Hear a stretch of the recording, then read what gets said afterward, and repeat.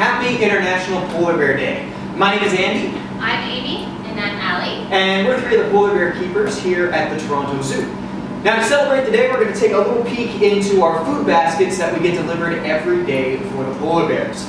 So these guys get a ton of fruit and vegetables. They get carrots, yams, they get some melons that they love to chomp into. Also, some lettuce. They really, really love this. We'll throw it in the pools and they love chomping down on it. But the big staple of their diet is the meat. These guys get several kilos of meat every single day. A bunch of smelt and even some herring. They each get about 3 to 5 herring a day.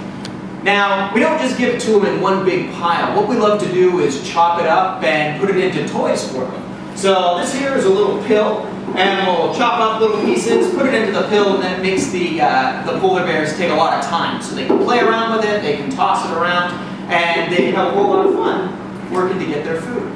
So why don't we go outside and we'll see some enrichment items in action.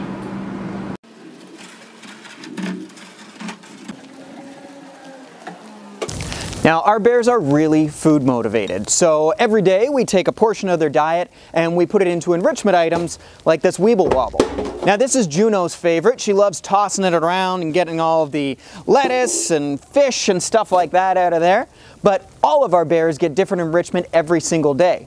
Even this barrel behind me is a piece of enrichment. They love to jump on it and pounce, and that's a natural behavior that we like to mimic here at the zoo.